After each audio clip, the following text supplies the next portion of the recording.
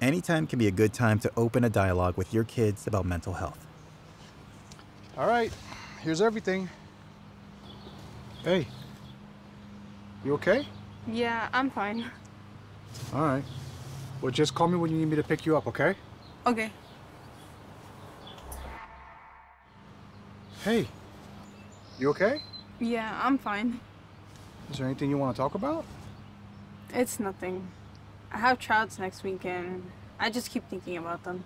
So then why are you worried about it? What if I'm not good enough? What if I totally embarrass myself?